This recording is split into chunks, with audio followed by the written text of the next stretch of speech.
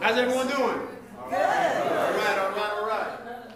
Does everyone have the 2 sheets that we put at the front, which will be the outline of the questions, and then also the outline, the scope of the course, and the lessons learned within it? Everyone have those 2 things? Okay, perfect. All right. Everyone have a notebook? Yes. No. Everyone have a notebook? Yes. Okay, I'm just checking, because we're not here to feel good, right? I'm here to feel good. All right, my name is Maarifa Ukweli. I'm with the League of Intelligence, and I want to say I appreciate everyone coming out. I'm excited that so many people want to learn about African history. I remember last year, I was telling Ms. Marina, Mr. Day back there, you know, we had about a solid, what would you say, 15, 20. That was about it, and we would try to spread the word. People were kind of like, African history, how's that going to impact me today? Or yesterday, that was a long time ago, et cetera, et cetera. And I do see a couple of, just real quick, When We Ruled books. I see one young lady coming in with the When We Ruled. Who else has a When We Ruled book? I see, okay, all right. I fully endorse this book, by the way. I just want to put that out there. That's why it's separate from the other ones. But we didn't have such a great turnout. Well, actually, we did. I can't say that. We did. But compared to today and the response that we've been getting on Facebook and the social media, I'm excited about this, man. I was telling Pastor yesterday, Pastor Williamson, who was letting us use this fellowship hall, I didn't know we were going to have enough seats. And I think, wow. I mean, I'm impressed, man. I'm really impressed. And I hope, listen, we're going to give you all our best effort. Great information's coming up. It'll be kind of a repeat for a few of you I see in here for some information, but that's all right. We'll keep trucking. And I want to give a special shout out to Mr. Wallace Pruitt. I'm not sure if you know Mr. Wallace Pruitt. He's an elder in this community. And there was Mr. Pruitt who attached me to Pastor Williamson. And I told him only one time about the program we wanted to put on. And he was game from the get-go. He was ready to go, and he set this whole thing up. Pastor Williamson heard, and he was like, listen, whatever we can do to support the community, we want to do that. So I kind of want to shout them out especially. And also Brother Keith, we call him Scamp. I'm not sure where he is right now. He's right over there. Yeah, right there. He works at Wallace Pruitt Rec Center. And when I told him about everything, he jumped on board too. He was instrumental in putting this together. So y'all give him a round of applause for Scamp. He does great things. All right, we're going to jump right into it. I'm not going to waste too much of your time. We will leave at 8:30. Right? We're going on 8:30. We're at it. All right, let's go. So we are League of Intelligence. I'll tell you a little bit about us. We've only been in operation for about 13 to 14 months. We started, our whole purpose is to build, uplift, and repair African American communities through 3 ways: education, networking, and unity. All right, and we call ourselves a League of Intelligence, a league, because I am, because we are. Ubuntu. We don't believe in one person or 2 or 3 people. Go ahead, Brother Tyron, how you doing? All right. Or 2 or 3 people, you know, kind of being in the forefront. Everybody contributes to what we have. So if you want to join us, that would be great. We decided to do this African history class mainly because Charlotte-Mecklenburg school systems and school systems across the country do not teach African history. Period. They don't teach it. They don't promote it. There's a huge gap with our people relative to where we come from, our origins, our culture, and our history. So League of Intelligence stepped up to fill that gap. Right? I also want to mention that we are at Bruns Middle School, or Academy rather, because pre-K through middle school. We actually teach the 6th, 7th, and 8th graders African history. Now when I talked to Project Lift about this opportunity, they told me they've never seen it in 30 years. They've never seen African history being taught for 1 year at any of the CMS schools. Anyone here go to CMS schools growing up? Everyone, no one's from Charlotte in here? Oh, okay. Okay, I was all kind of fun. When y'all were at the schools, did they teach anything relative to African history? Not African American, but African history? Nothing. Okay. Right. So, and that's a problem. That's a huge problem. We're gonna kind of get into it immediately. What's going on, Marcus? And I'm really informal, so I'm not going to be all, if I shout some people out, it's all good. I love y'all, we're a family.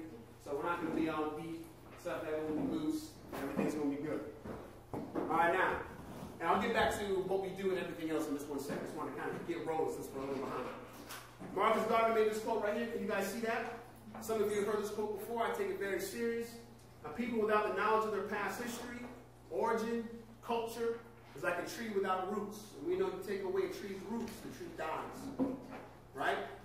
You can't get nourishment, you can't get nutrients, you're not strong, the tree collapses. So if we kind of look at this and then apply that to our situation, relative to African history is not taught, where are our roots? And so when you look at our people in our communities, it kind of makes sense based on this right here, why we're struggling as a community across the nation. Can we agree on that? Yes. Right? So what we're going to do, we're going to fix this problem. And we think, at L.of.Intelligence, that African history fixes this problem. And it provides us with the history, the origin, and the culture.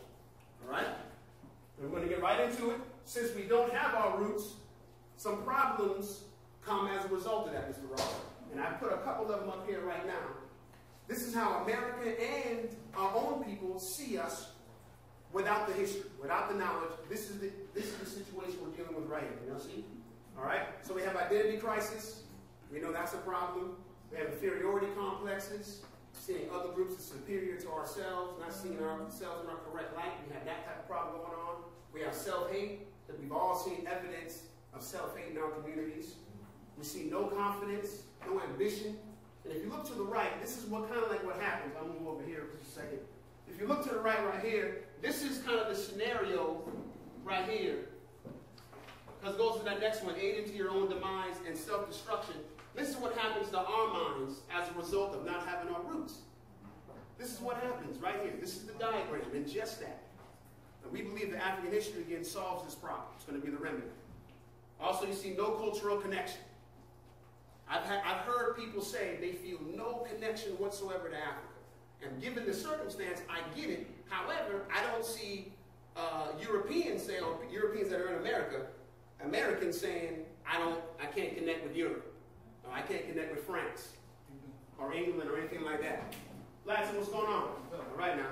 So, my point is, they have a cultural connection. And they're proud of it. Where's ours?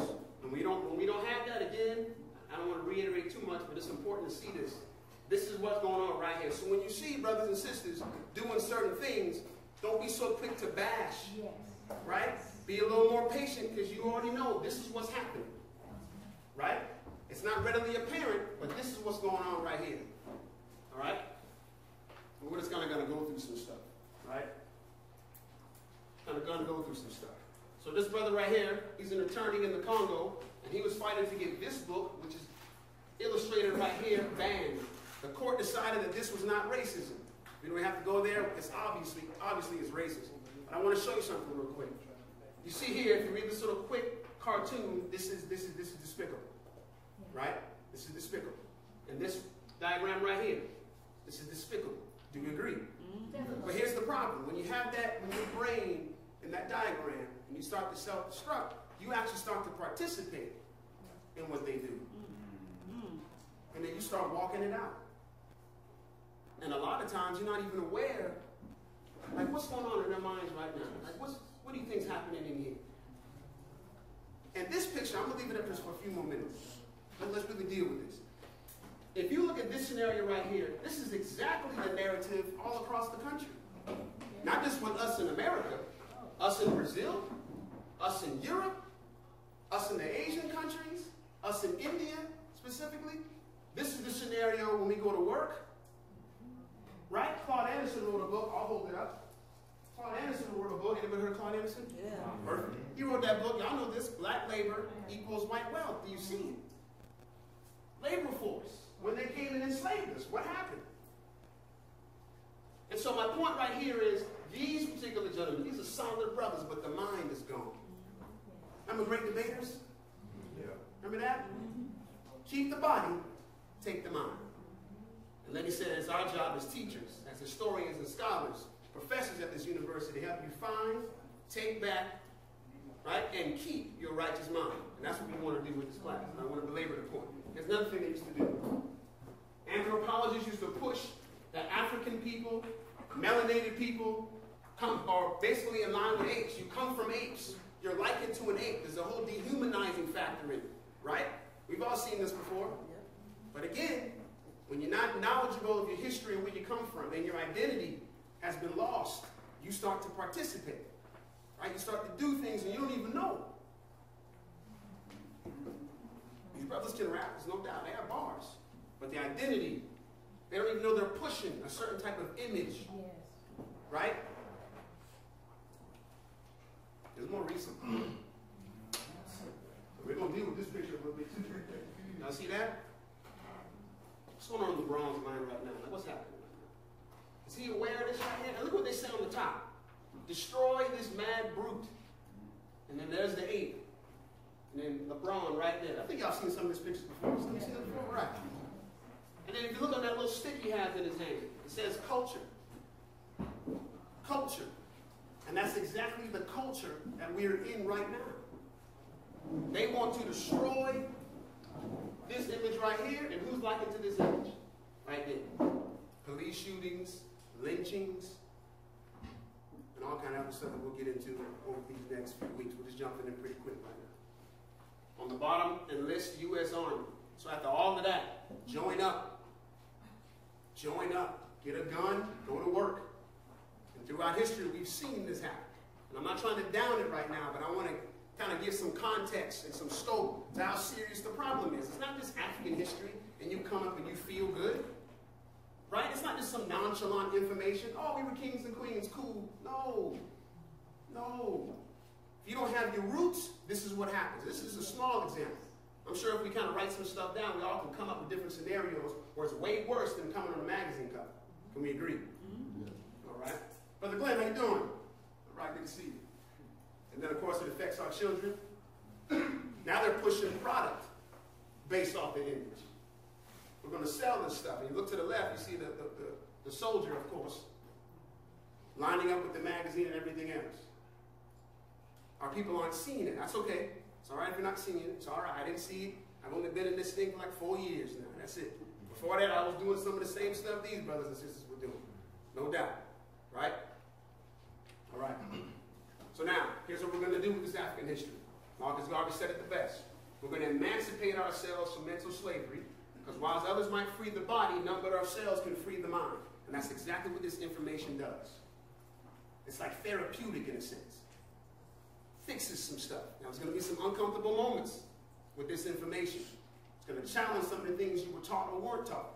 Kind of unlearn what you've learned. Reprogram a little bit. But stick with us. We're asking you to stick with us through this whole journey. All right? And so African history isn't taught, and I think John Clark kind of nailed it on this one. Dr. Clark said powerful people cannot afford to educate the people they oppress. Right? Because once you're truly educated, you won't ask for power anymore. You're going to take it. And that's why we're here. Reason number 2 or 3. I can't remember how many reasons I've given so far. That's why we're here. Again, we're not here just to feel good. We're not here for that. We're going to take notes. We're going to answer questions. We're going to get into this thing. And we're going to make a change, as Michael Jackson said. I'm being funny. But, all right. Here's the next one. And I need you guys to write this one down. It's the first term. Some of you already know the term, and that's all good. Sankofa, meaning to go back and fetch it. This is part of the history process. We're going to go back, get that wisdom from the past, bring it to the present, and build for the future. Build for the future. Snipe, you need to see, right? Maurice, there's one chair right there. There's one chair right here. Someone over there? Yeah. And sign in and grab those 2 sheets of paper. I'm not trying to put you on the spot, but I don't want you to stand all the time. Yeah. All right, cool. Y'all got that? Not yet? Okay, no problem. Don't forget to let me know when it's 7:45. Sankofa, go back to fetch it.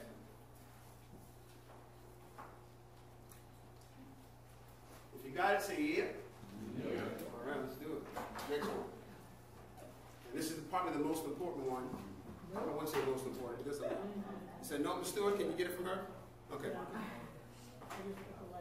Brother Amos Wilson, he's written some great books. I think I have like 2 or 3 up here. I couldn't bring all my books, but there's I think 2 of them up there. If our study of black history is merely an exercise in feeling good about ourselves, then we'll die feeling good. We must look at the lessons that history teaches us and understand the tremendous value of the study of history for the regaining of power. That's why we're here, right there. The regaining of power. If our education is not about gaining real power, then we're being miseducated and misled.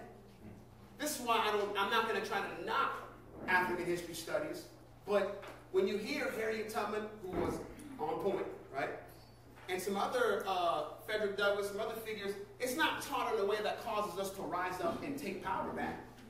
You might feel good on a couple things, right, but that's not what it's designed to do, right? When you study art history, it's designed to get power back. Are you with me? All right. I like what the almost breaks it down. Okay, now, that's kind of like our little intro there. Everyone with me? Yep. All right, again, with L.of.Intelligence, we also have opportunity for sponsors and vendors, and I'll get to that in just 1 second. Let me go over the time. We do start at 7. I gave you all a little bit of room today. 7:03, what was it, 7:03? Something about 7:04, give you a little room. It's okay if you're late. Just understand that the seats might not be where you want to be. And our duration is 90 minutes, 7 to 8:30. 8:30 sharp. Renee's going to give me the signal at 8:20. And with 10 minutes left, we're going to wind it down and we'll get you out of here. All right, is that cool? Yeah. All right, we have a sign-in sheet. Did everyone sign the sign-in sheet? It's very important that you sign it. I'm going to get to why in just a few minutes. Mr. Stewart, you need it? Okay. Don't forget, don't leave without signing it. All right, very important that you sign the sign-in sheet so we know you were here. And that's going to play a part in just a few minutes. We're going to go over just a couple quick rules right here, not really rules, but respect and participation. When it comes to the information, like I said, there are going to be uncomfortable moments. I'm telling you. And you're going to be, that's not now. I'm telling you. I'm telling you. Please just remain respectful. Someone might make a comment, and then you feel like that's a whatever kind of comment, and then, just maintain respect, and we'll talk it out. It's all good.